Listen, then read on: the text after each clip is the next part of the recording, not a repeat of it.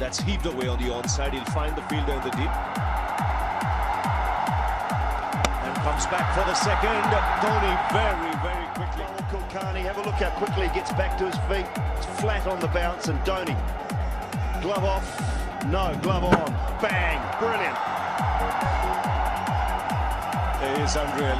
That is, the awareness is there as to where the stumps is. Now, he's not even looking at the stumps. Have a look at this.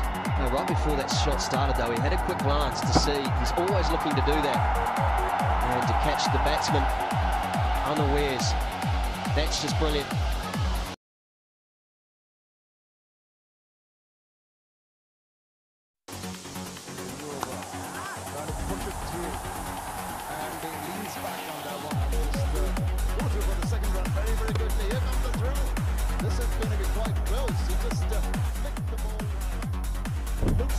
Short it is.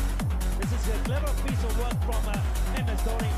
Letting it go through the legs onto the stumps. He's gone.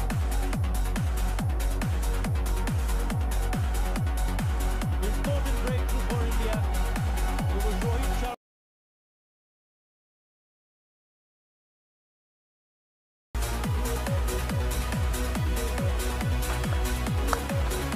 Maxwell finds the space. Though a rocket throw from M.S.D from near the ropes, and Mitchell Marsh found himself an in-shot. But why in the world did he not dive? Well, the credit for that must go to the cunning M.S.D.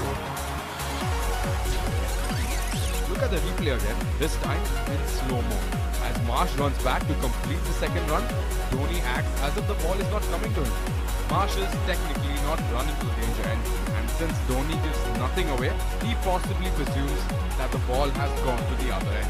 And then suddenly,